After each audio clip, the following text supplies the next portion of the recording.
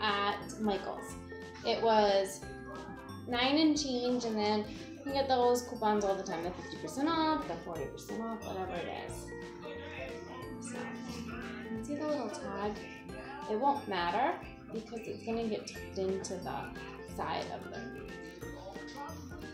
So, and I'm going to fold it one more time because I don't need it to be that wide.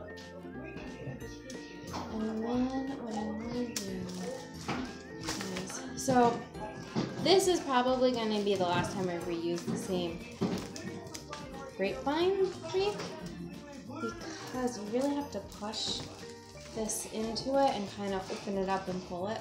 So I don't think I'm going to be able to take it apart afterwards and reuse it again, which is fine because they're not that expensive. Alright, so you can kind of see what I'm doing. I stuck it in the back over here, and I'll re-stick it in when I'm done too, so it's a little bit more secure. You can always use some hot glue on the back of it. I feel bad because it's the flag, but to get it to stay.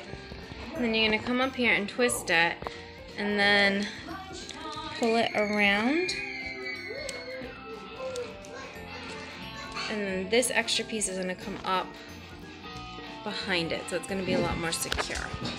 Alright, so that's it all twisted together, and I'm going to put the bow right there.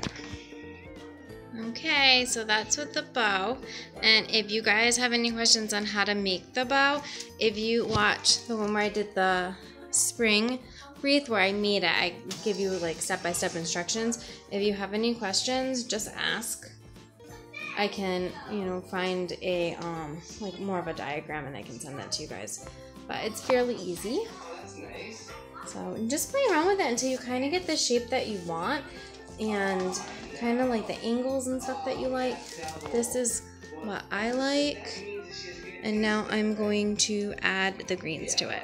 Alright, so these are the greens I took out of the other wreath, and I'm just gonna put them underneath to give it just a little bit of something else, a little more of like a texture.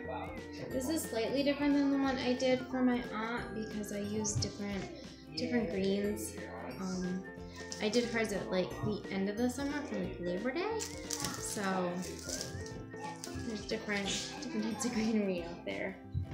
But this is essentially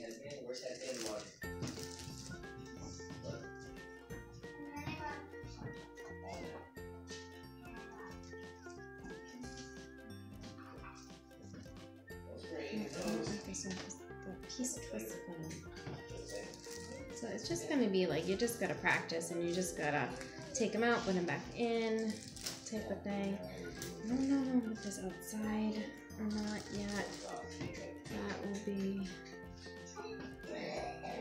decided. Once the weather gets better. I feel bad sticking the American flag outside when it's been nothing but rain. It's just one of those things. You know, you're taught to respect the flag, so. And that's it. That's the finished product. I wish the bow was just a little bit more full than it is, but it does the trick. Considering to update this for the 4th of July, it was $5.